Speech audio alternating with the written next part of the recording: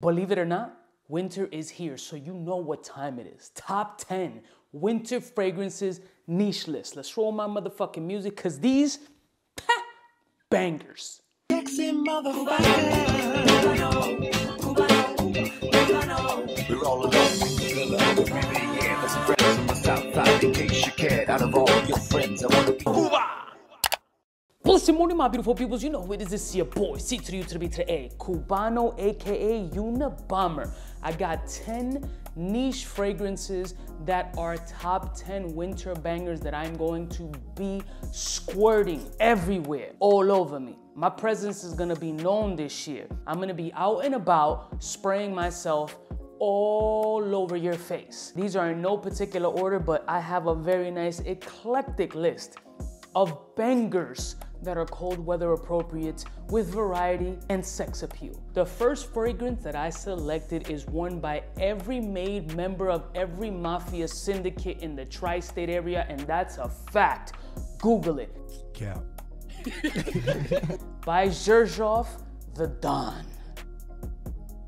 When I looked up the fragrance, the Don, because this was a complete blind buy, the notes automatically stuck out to me because they scream Cuba. Gunpowder. I'm a gun enthusiast and have a hell of an arsenal and do damage.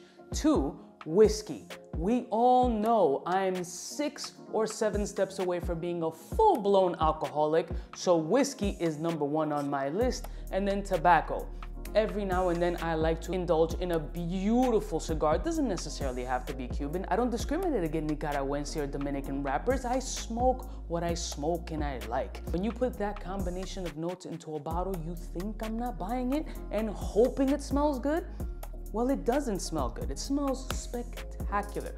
Cold weather only should be worn. It's mineral, it's boozy, it's a little nutty actually. It's got the tobacco leaf running. It's got a slight smoke vibe, but it's more of a mineral, dense, dark, sexy fragrance with tobacco essences and a little bit of sweet amber, but really sweet on the complete dry down. The Don will make you look like you're going crazy walking up and down the street in a robe and slippers talking to yourself. If you like mob movies, you know what I'm talking about. Next one. We can't leave out our rose-based fragrances, and this one was a beautiful surprise by the House of Zaharoff, and this is their signature rose.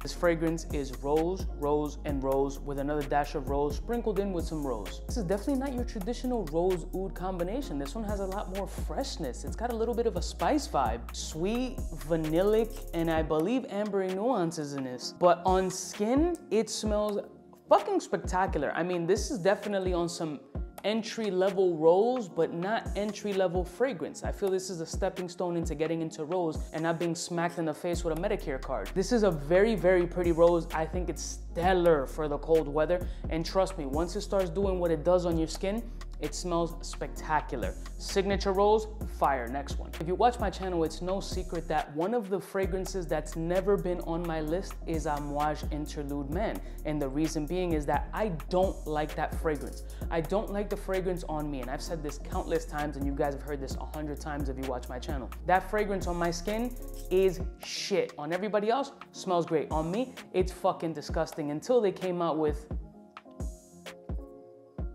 Amouage Interlude Black Iris. It could be just something so simple as the irisy powdery note that's in here, but it does a lot better on my skin, a lot more wearable, a lot more enjoyable than the old blue beast, as people call it.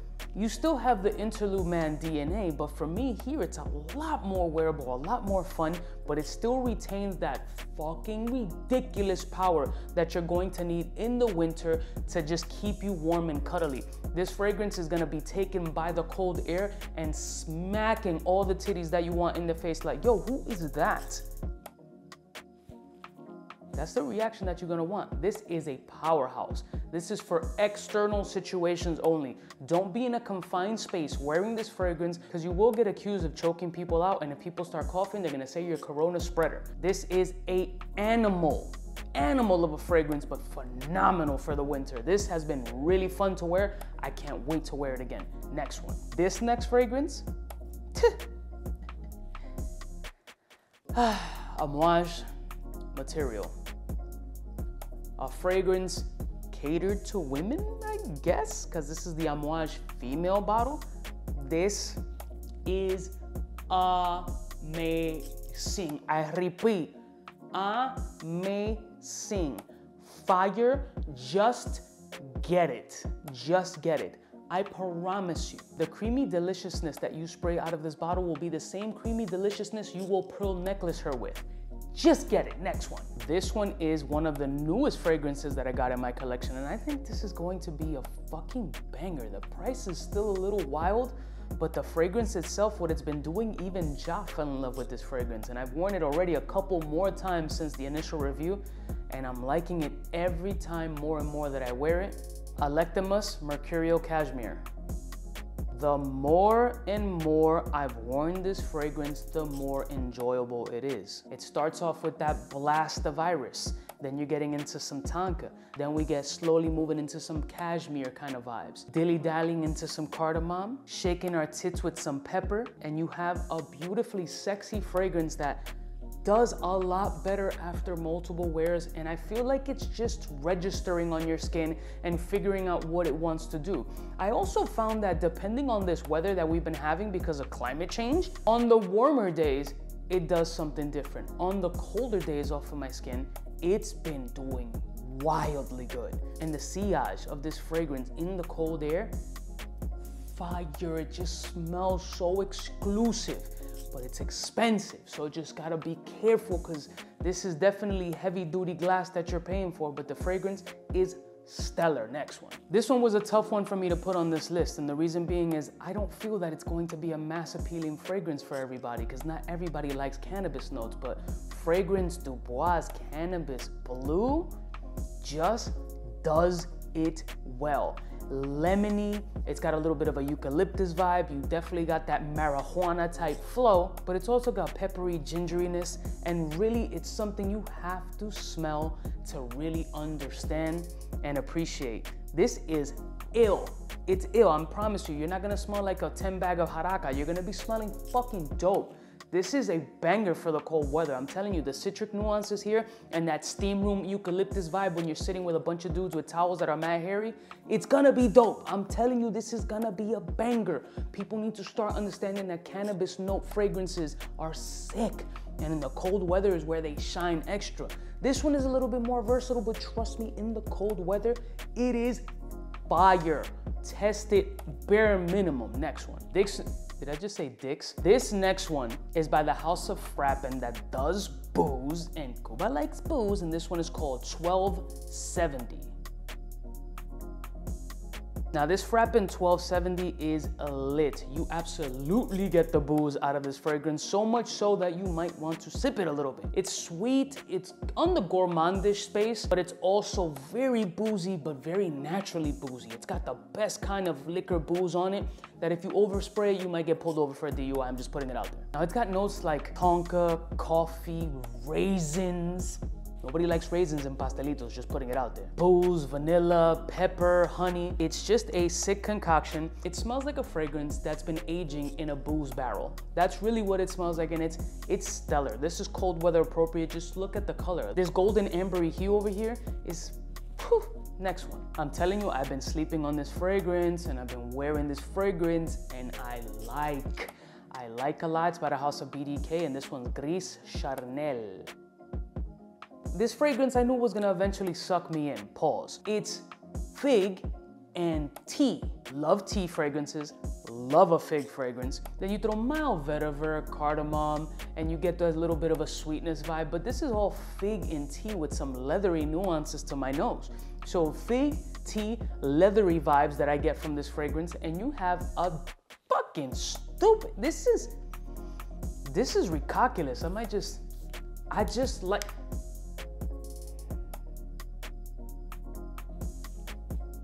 I mean, yo, next one. Before I get to the next fragrance, I want to read you the notes first, just so you can start letting it register in your brain piece. Cardamom, apple, lavender, white pepper, cedar, orris, amber, woody notes, patchouli.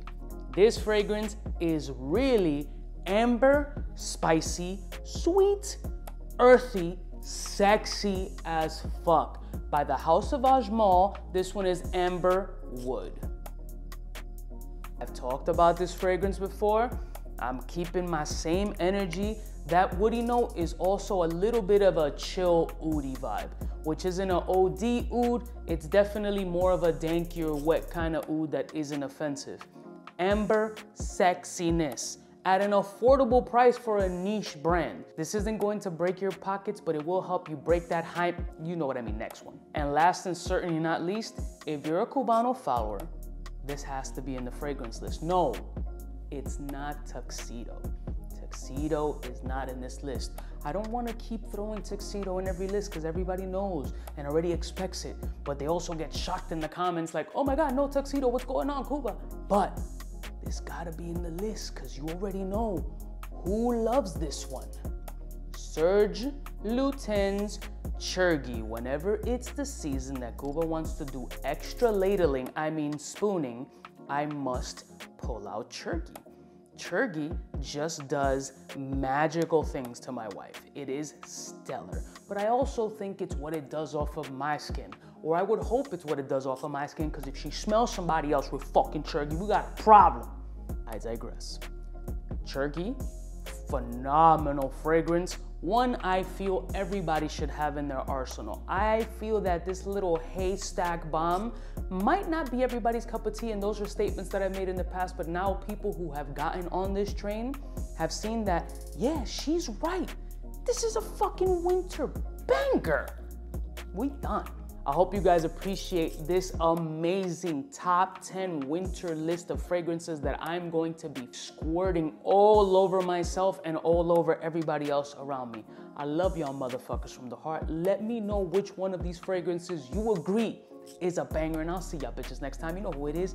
Biggest in the game. Unabomber. Smooches.